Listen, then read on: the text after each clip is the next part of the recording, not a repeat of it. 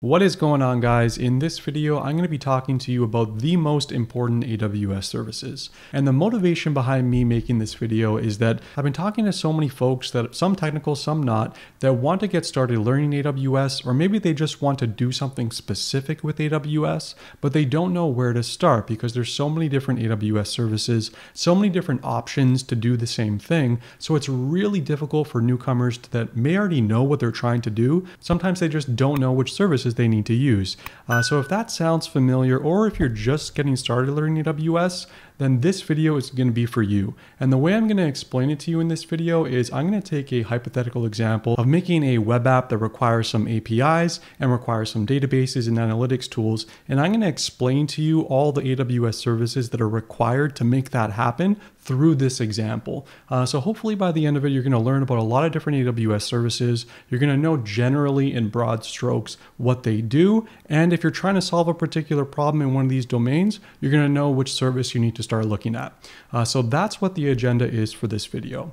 So like I said, we're going to be talking about an example in this video. And the example we're going to use is you're trying to host a web application that has some APIs, has some databases, analytics tool, monitoring, security, all those kind of basic layers of a well-designed application. So let's walk through the different steps. So the first thing that we have here is we just have our user that's interacting with a browser, and they need to hit our website. So where do we start? Where do we host this website? So the first answer to that is, static content. We need a way to host our JavaScript files, host our CSS, host our HTML, our images, SVGs, all that kind of stuff for our application. And the service that we want to use to hold and store just some raw objects of varying sizes, just an all-purpose kitchen sink service, just to store raw objects, that's Amazon S3, stands for Simple Storage Service. It is one of the oldest AWS services, and it's great for just kind of like I said, being the kitchen sink, a place where you just store different objects of different sizes in things called S3 buckets. So this is where you would store your JavaScript, your CSS, all that kind of static content for your application. And so your next logical step is, okay, I have S3, I'm hosting these files now. I want to speed up performance. I want to ensure that if my users are accessing this application from anywhere in the world, they're going to get optimal performance. So the way that you would do that to add a caching layer is to use Amazon Cloudfront. And Cloudfront natively can hook up to Amazon S3. So if you store your assets in S3, you can just put a Cloudfront layer in front of it. And then all of a sudden you have caching, so edge caching, where nodes are distributed all across the world, close to where customers are going to access your website from. So using Cloudfront in conjunction with S3 is going to allow you to optimize latency for access to your application. So far, so good. Everything's working pretty well. Now we want to actually register our domain and set up our DNS and all that. And that's where Amazon Route 53 comes in. That's going to allow us to register our domains. It's going to allow us to set our DNS settings, build our API routes, everything like that in terms of domain management is going to happen in the Route 53 service of AWS. That sounds good. So the next thing we want to do is actually host some APIs. We want to, have a REST API where we're going to be able to call our React website from and say, hey, go get me some data REST API. So thankfully, there's a whole bunch of different options. And this is sometimes where people get lost because there's different ways of accomplishing the same things on AWS. And this is kind of what I want to show you now. So if you're looking for a solution that is in the space of serverless computing, so you don't need to worry about infrastructure or hosts or, making sure hosts are up at the right time, having alarms on that stuff, then this is going to be the solution for you. And the first solution that I have for you here is API Gateway, Amazon API Gateway plus AWS Lambda. So AWS Lambda is the serverless service. Like I said, you don't worry about machines. You only worry about uploading code. And then AWS Lambda is going to be responsible for scaling your application, provisioning machines on your behalf, and deploying code whenever traffic comes in so that those machines can host your applications. All of this, those details that I just mentioned, like deploying machines, finding, provisioning, that's all hidden from you. So you don't have to worry about any of that. The only thing that you have to worry about is just deploying some code, uploading it to AWS Lambda, registering a function, and you're done. Basically, you just invoke your Lambda function, and it can serve as a RESTful endpoint if you combine it with API Gateway. So you can define your own REST endpoints using Route 53 plus API Gateway, and then forward those requests from the API Gateway to the Lambda function. And then bang, you just got a REST API very, very quickly, very, very easily with minimum configuration. So that's the first option for API hosting. I want to go through two other options really quick because they're important as well. And the option that you choose is usually dependent on your use case. And by the way, I have a whole bunch of videos on all these topics that I'm about to describe. I'm going to put them in the description section below.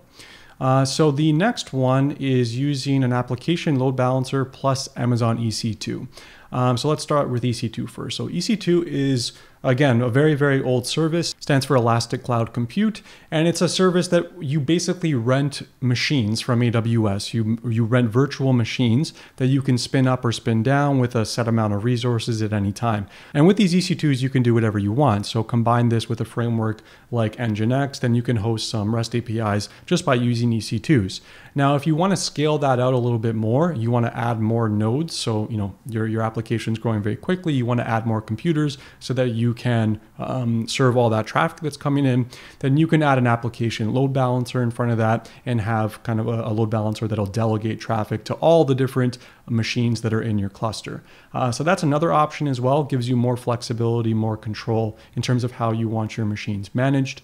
And the third option is for you folks that like Docker. I know Docker is very popular right now. So what the third option involves is ALB, Application Load Balancer, plus Amazon ECS. And ECS stands for Elastic Container Store. And this is where you're going to be hosting your Docker images. So with ECS, you create a Docker image, you upload that to another service called Elastic Cloud Repository. And that's kind of the hub of where your images are stored. And then you can use ECS to kind of manage your cluster. You can tell it, hey, I always want 5 compute nodes of my Docker image up at all times. And ECS will be responsible for making sure they're up, making sure they're healthy, make sure they're passing health checks, monitors and alarms are going to be run against them, etc., etc. So there's a whole bunch of different options here. And by the way, I have videos on almost all of these topics, and I'm going to put that in the description section below so that you can check them out and watch them whenever you want. So to recap, so far we have our application, we have our domain set up, and we have our API. And now we want to add our database layer. So we have our database over here. So there's SQL and NoSQL as options. So I'm going to go through both just to talk about some of the options, not in detail, just generally. So the first most popular SQL option is, of course, Amazon RDS, stands for Relational Database Service. You have two options in terms of hosting your SQL application here. The first one is using the unmanaged solution. So in the unmanaged solution, you can use RDS to host like MySQL databases, Microsoft SQL Server, Postgres, Oracle, all those kind of standard applications. AWS will host them on their platform for you. However, in the unmanaged service, you need to worry about things like if you want to add read replicas or if you want to add multiple nodes to scale out your application further, you need to do that manually. It also requires a little bit more maintenance and management to ensure that the database is always working correctly and staying healthy. So there's a little bit more management there. Now the managed solution is, I would say, the more popular solution, and this is kind of your one-click kind of solution where everything is managed for you. You set up the database, AWS hosts it for you. They ensure that it stays in a healthy state, ensure that it's passing health checks, ensure that everything is going swimmingly. It takes backups for you as well. There's a whole bunch of extras that you get if you use the managed solution. Of course, it costs a little bit more, and they even have a serverless option too. So that's called Amazon Aurora on RDS. So if you're interested in the managed solution, that's what you're looking for. So the other main database, more on the lines of BI, business intelligence, but I figured I'd put it here because it does kind of belong in the database section,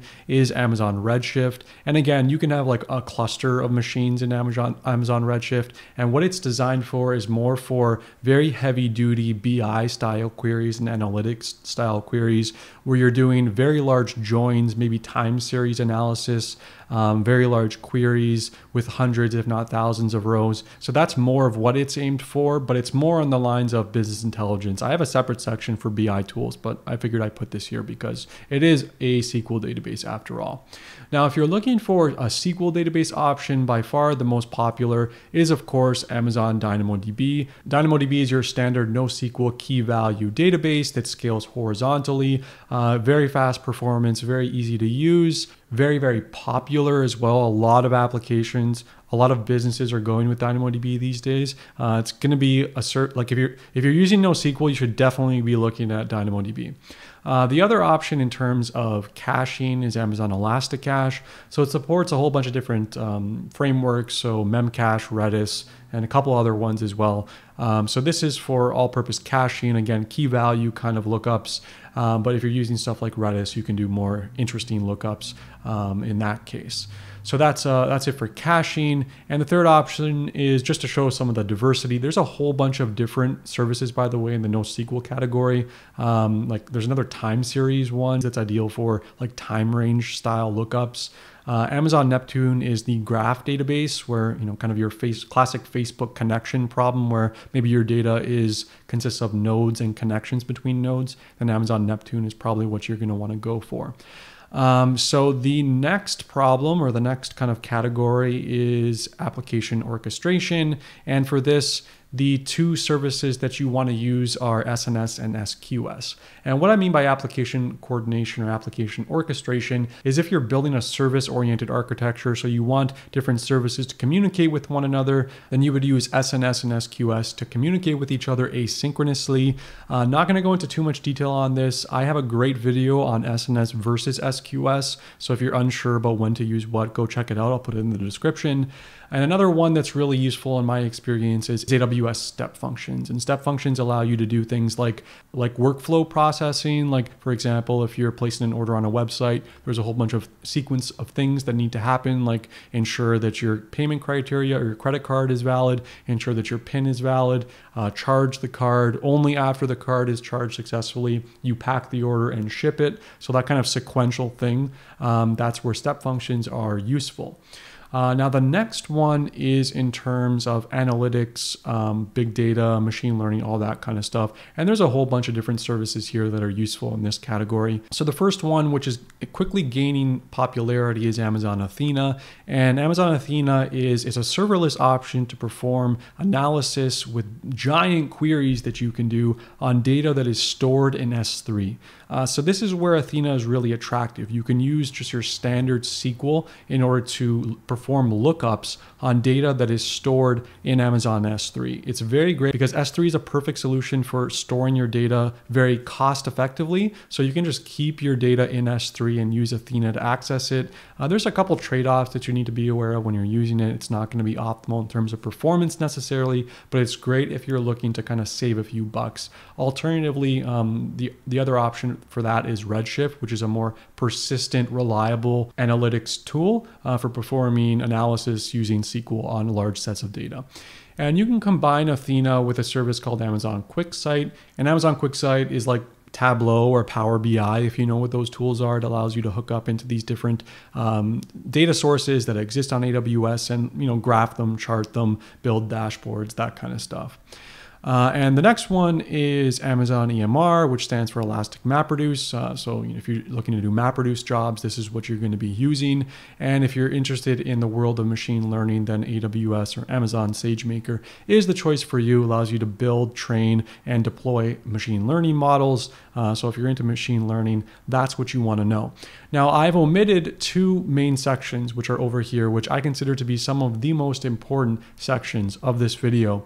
And the first one is security. Unfortunately, this is often very neglected, especially for people that are just getting started learning AWS. And security is probably one of the most important things, because if a person gains access to your AWS account, they could potentially do things that rack up giant bills on your credit card. So you always need to make sure your application is secure, both in terms of your credentials, so your access tokens, and also in terms of vulnerabilities that exist on your system, for example, like open ports. So the first one that you want to use is Amazon VPC. And VPC stands for Virtual Private Cloud. Very, very important service. So with VPC, what you can do is kind of build a digital firewall around your AWS ecosystem or your AWS resources. And this digital firewall ensures that your resources are separate from other people's resources. It allows you to define rules such as, I only accept traffic on this port from this particular group of machines. So you can lock down your architecture such that you define when and how different applications can access, retrieve data, or make outbound calls to the public internet and to other groups within your firewall as well. So VPC is very important for locking down your AWS ecosystem. Now, if you sign up for your AWS account for the first time, you're gonna have a default VPC, which is very liberal in terms of its settings. But if you're serious about AWS, you wanna host an application and you wanna make sure that it is locked down, nothing is getting in or out, you wanna use VPC. And you want to get comfortable with some of the concepts like subnets, like route tables, like internet gateways, things like that. The second one that is also just as important is AWS Identity and Access Management. Now, this is the thing that you attach to different resources. So you say like this Lambda function has access to DynamoDB, or this Lambda function has access to these APIs on a specific table of DynamoDB and no other. So these are the kinds of things that you can do with IAM. There's a couple different concepts in IAM, such as users, roles, policies, permissions. I have a whole video on this, so if you don't know about IAM, you should probably go watch that because it explains all these things in detail. These are kind of the mid-tier entities that you use that define which permission you as a user or a entity in AWS has access to. So that's Identity and Access Management, or IAM for short. Now, the last and final section is monitoring. I find that monitoring unfortunately gets the short end of the stick in terms of the glory, but I want to make sure that I talk about it here because monitoring is important for making sure your service stays up, it stays reliable, stays healthy, and you're always able to serve traffic. So the first service that is very, very important in terms of monitoring is Amazon Cloudwatch. And I would consider Amazon Cloudwatch as a kind of umbrella service. There's a whole bunch of different independent sub-services within Cloudwatch, so it's really powerful. It should probably have 5 different icons here instead of just one, but it allows you to do things like monitoring, so set up graphs and set up alarms on a metric that maybe establishes or determines the health of your service. It allows you to do things like look at logs, so you can create log groups that group your log files together so you can look at them in a much more clean and cohesive way. It allows you to set up things like cron jobs, they're called Cloudwatch events in AWS, but it's effectively the same thing where you have kind of a monotonically ringing event that triggers some other service. So there's a whole bunch of stuff that goes into Amazon Cloudwatch, also dashboards so that you can ensure that your service is always running in a predictable way.